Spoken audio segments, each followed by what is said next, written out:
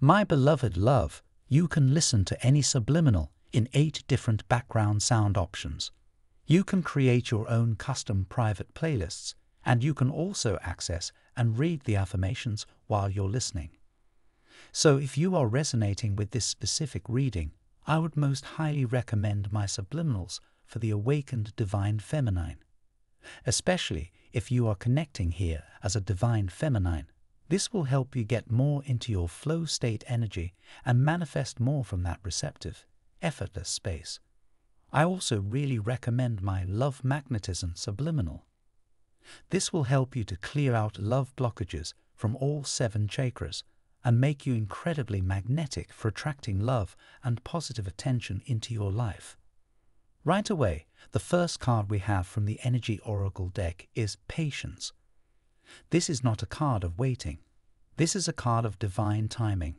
I hear a very strong message for someone, specifically at the divine feminine, that everything is happening here in divine timing. Specifically, when it comes to that grander vision that you are wanting to manifest for yourself and your life.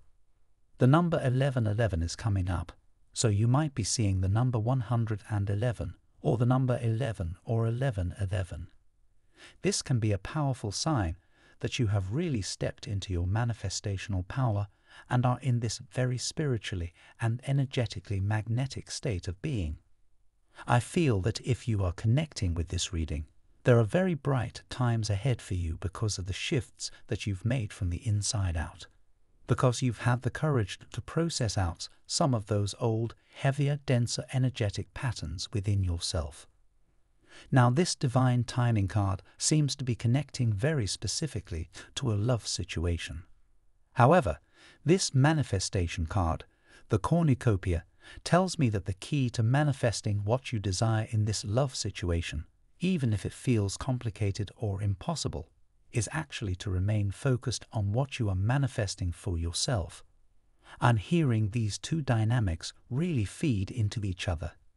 The more that you are personally empowered, personally manifesting your vision for yourself and your life, putting that pent-up energy into these creative outlets and avenues, the more you are actually attracting perfect alignments in this love situation as well.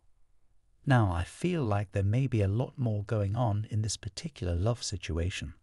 I am going to be channeling a more in-depth dive into this divine masculine that came up here, but then was very silent through the reading, as well as the potential dynamic between the two of you. This card has actually been coming up a lot lately. If you've been following the readings, this is the Cloak of Christ. From Divine Muscular. Type yes if you believe.